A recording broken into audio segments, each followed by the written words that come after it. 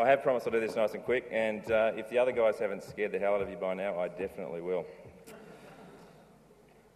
All right, just in terms of myself, my name's David Patton, head brewer and director at Riverside.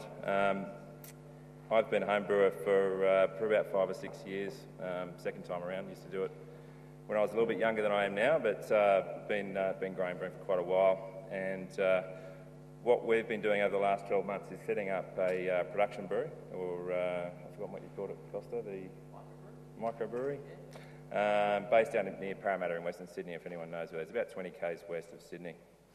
I'm going to go through why we chose that model in a second. We've gone with a 20 hectolitre brew length. We did start thinking about it much smaller than that, and for a lot of reasons you've just heard, we've gone with a much bigger brewery. Concentrating on kegs and bottles to start with, 50 litre kegs and 330ml bottles and 650ml bottles. And we're almost there, which I've been saying now for about 6 months, but we're looking at getting our final approvals in just before Christmas this year. We see ourselves as a regional brewery. Those who don't know, Parramatta is a very, very big city. It is a CBD in its own right, and really doesn't have any microbreweries or any craft beer brands that are local to the area there, and that's a really big part of our strategy. I'm not going to go too much in that because I've only got 3 minutes, but more than welcome to come and see me about that in a minute later. Why did we choose the model we did? We looked at, first of all, we looked at the ownership options. Do we want to go and spend a whole lot of money and owning and building our own microbrewery?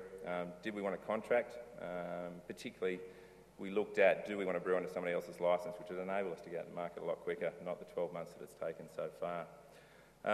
The other thing that we looked at, what's happening a lot in the States is that a lot of breweries, but even in Sydney, Melbourne and Queensland, are sitting around, well, not so much Queensland, more in Western Australia, they're sitting around with spare capacity, and there is the option of working with those organisations to use some of that spare capacity. As I said, it's big in the States, not so big here yet, I don't think, but I think there's certainly a lot of capacity moving forward for that to happen. But they're the kind of the models that we looked at.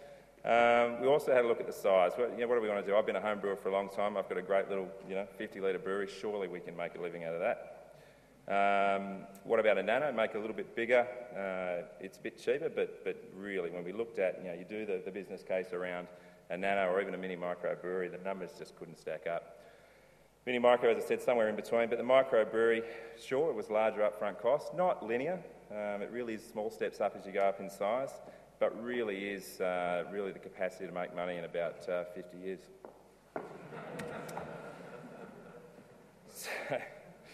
So the production micro, we've gone with a second-hand brewery, which has kept the cost down. We have a small number of investors, and we wanted to keep it that way.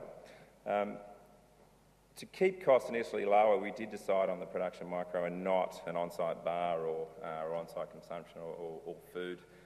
There is a whole other level of council and licensing to go with that, and so we thought, let's crawl before we can walk, get that set up, and we have the capacity on site to do that.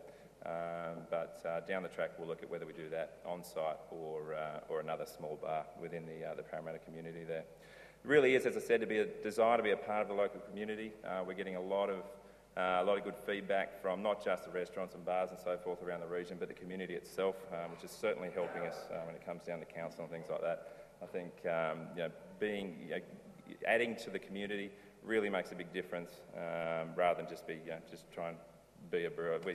The reason we chose where we are is for that particular reason.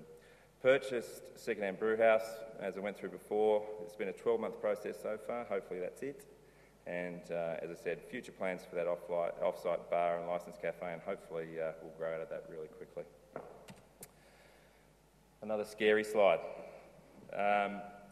One of the things that David asked me to talk about is things to think about when you're doing these sorts of things. And I just sort of, straight off the top of my head, some of the things that certainly weren't on the list when we first started looking at the microbrewery, but certainly things to think about in terms of costs. Brewhouse is one thing. You've got fermenters, bright beer tanks, bottling lines, keg cleaners and fillers, kegs. Kegs is a massive cost. 50-litre kegs, and you need so many of them. It's unbelievable.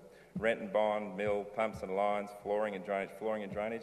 That alone is 40, 50 grand in some cases. So it's a lot of money. Calibration of your equipment, something I didn't know about when I first started this, And you don't have to calibrate your entire brewery. Depending on what you're doing, it's usually only a couple of vessels, but it's damn expensive.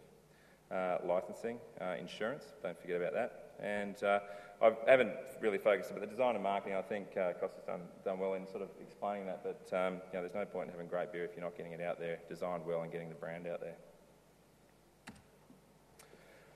What have we learned? Nobody is in as much a hurry as I am.